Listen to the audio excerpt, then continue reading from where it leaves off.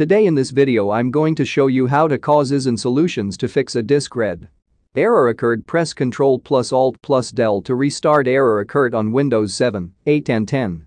A disk read error occurred is a common error that we can encounter.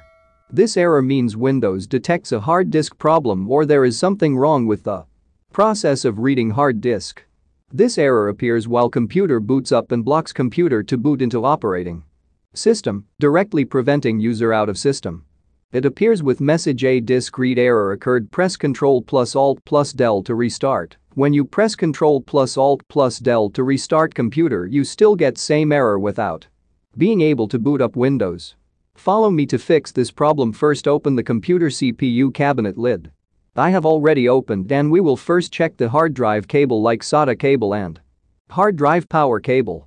Then open the power cable and SATA cable of the hard disk because many times this problem occurs if the power cable and SATA cable of the hard disk are loose or damaged.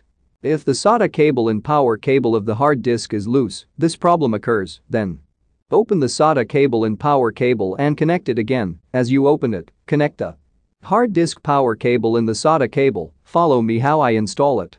If the hard disk SATA cable is bad or damaged, then try to connect the new hard disk SATA cable. Hopefully checking with the new SATA cable will solve the problem. If not, then check the hard disk. Bring the hard disk repair person to check the hard disk.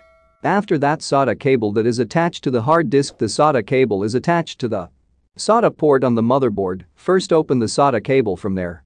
And after opening the SATA cable from the SATA port of the motherboard, then you need to connect the SATA cable to another SATA port.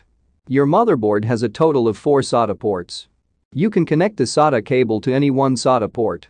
After connecting the hard disk power cable and SATA cable, turn on the computer. After turning on, see that the computer turns on without any problem. Most of the times the problem is caused by the SATA cable itself, such as loose or damaged SATA cable and loose hard disk power cable. I first open the RAM and wipe the RAM well with a rubber and put it back and turn on the computer.